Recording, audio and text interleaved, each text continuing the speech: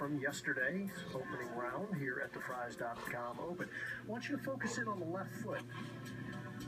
Now, what I see as we watch the swing in slow motion, as Rory gets into the ball and on through into the finish, back before the ankle injury, the weight tended to get on the outside of the left foot. You can see a few spikes on his shoe. Look now, though, the left foot is very flat. Also, back before the injury, finish.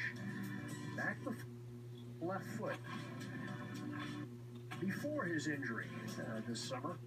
At the moment, Garrett. Yeah, it's time for now for. I just want to give a little bit of my own analysis on this.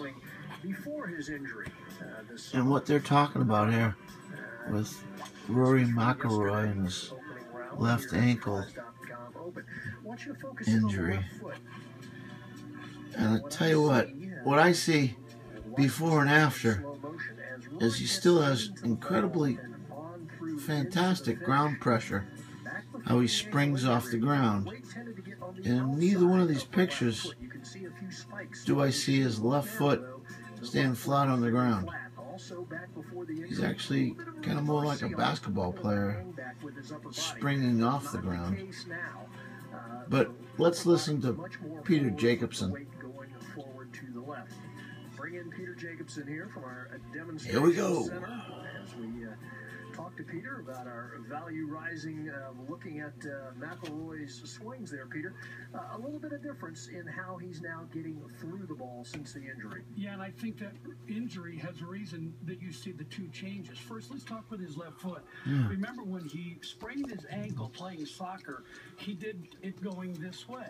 So when you watch him in the swing before injury, he really moved over to his left side, and you can see some spikes. See, that's something that is not. I didn't see at all. He's trying to protect his left ankle. So as a result, he's trying to catch more of a flat left foot at impact, which again, like we talked earlier with Justin Rose, it gives him a firm left leg to turn on. Now, because he's catching a flat left foot at impact, let me just hit pause and just say,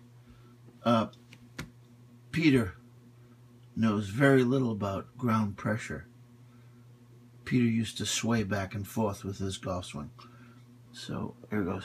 Body more up and down, whereas when you roll your left foot more, that's going to give you more of a coil and then give you that reverse C that you pointed out, Gary. So the one change down below with his ankle injury, protecting that's going to change his balance and his rotation through the ball. So one leads to the other. And I also think, Peter, I don't know if you agree, that this newer swing with the weight going forward more with the upper body as he goes through and not hanging back quite as much, he won't have to use his hands as much.